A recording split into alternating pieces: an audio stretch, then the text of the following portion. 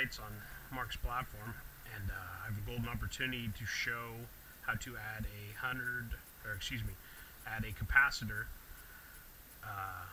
to a 150 watt high pressure sodium. Now these are the more standard 6x9 high pressure sodiums that you would see at like a hardware store or on Amazon.com, not the 9x9 Econo lights that everyone seems to use.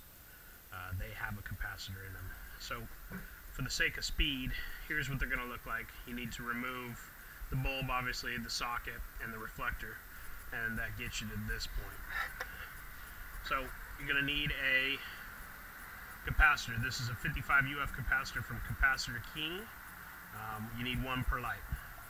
You're also going to need two larger 14 gauge or 16 gauge wire nuts, and then whatever wire. We're going to do a wiring upgrade while we're at it. These things come with wimpy wires. We're going to use this shielded 3-strand wire. This is similar to stuff that you would use for like a heavy duty extension cord. This happens to be 14 gauge, and we're going to do that because we're going to replace these wimpy shitty wires that come on these lights standard.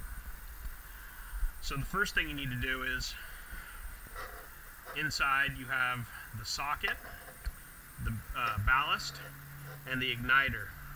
And in order for this to fit where we want it, right in there, we need to turn the igniter over. And I've got two different brands of these lights, and they're both identical in size, so I think this is fairly standard. If you can't fit it in there, you may have to get a little bit creative. So we're gonna take it out. Have a magnetic screwdriver available. Makes grabbing those screws nice and easy. We're going to remove it, spin it upside down, and turn it 180. And that will allow us to... hopefully you guys can see this. It's a cloudy day. Come on now. That will give us the extra ½ an inch or so we need to fit the capacitor behind the reflector. So now that we have that turned over, and remember my platform is upside down right now, so we need to install the capacitor upside down. This will give us enough room to drop this capacitor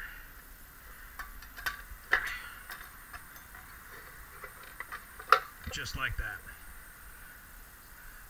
And then the wires and stuff will pretty much hold in place. It won't vibrate around as much as you think. It's not like it's got room to be swinging around in there. Okay, so these things are super easy to wire up. Wherever the two, the white and the black wires, the power in are coming in, you simply just add them to the connection. It's that easy. So we want to remove these wires, which can be stubborn, entirely. Okay, so now that we've got those removed, I'm going to pull them through the hole. And then we're going to take our new wires, which I've stripped off about 6 or 7 inches of sheathing, and sheathing on the ends, and we need to run it through this thing.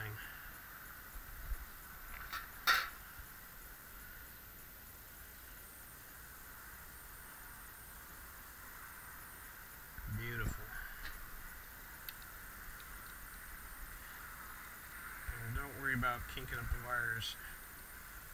It's copper, it'll straighten back out. So you gotta force them through there a little because it's designed for a smaller wire.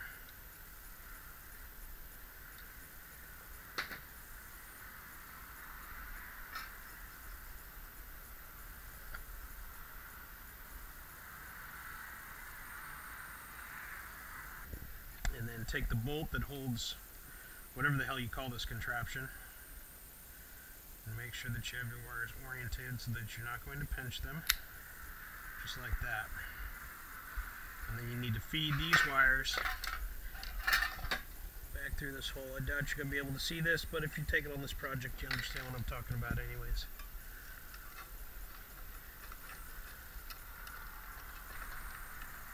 Oh, I forgot to remove the existing ground.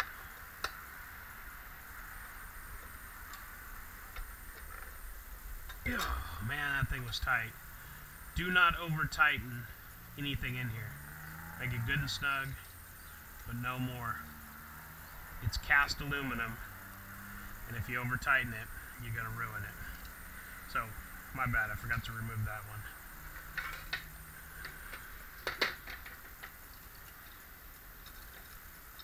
So now that you've got those in there,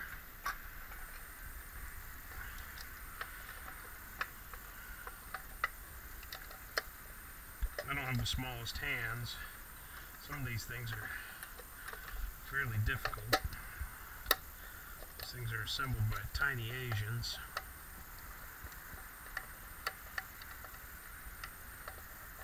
Oh, this is a real shit show. Fuck is this bolt at?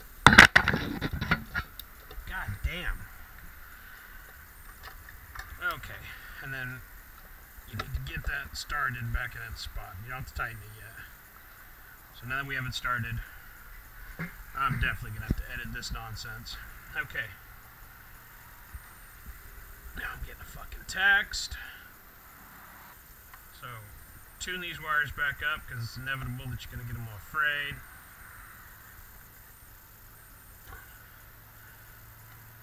So literally, getting those wires in there is the hardest part. Okay. Now, gotta isolate your wires. So, here was the wire that came from the factory, the black power leg in. Remove this tiny little nut, separate that wire, toss it to the side. You don't need that one no more. Get your larger nut. Now that you have the one remaining wire from the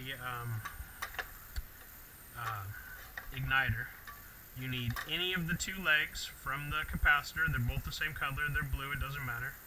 You twist those two together. And then you need the black power leg coming in off your power. And actually you could reverse these two and it wouldn't matter either, but for the sake of keeping things uniform, black to black. And then simply screw on that wire nut till it's tight. Boom. Good to go. You do the same thing for the white one. Here it is right here. It's a mess of wires in here, so here's your white power leg that you're going to remove and upgrade to our new wiring. That nut was barely hanging on.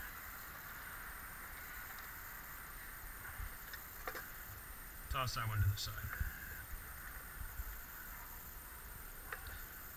Grab the other blue wire from the capacitor. There she is. Wrap that around there. And then also your new white power wire. Give that a twist and get it started. And I realize these wire nuts don't seem like much, but I ran these exact lights. Where's my other nut? I ran these exact lights for 2 years without anything coming loose inside here, so. Okay. Boom. And then this little green guy here,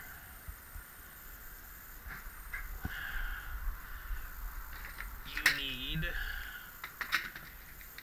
one of these, which I'm going to assume you have since you're taking on this project. Slip that dude on. And give her a crimp.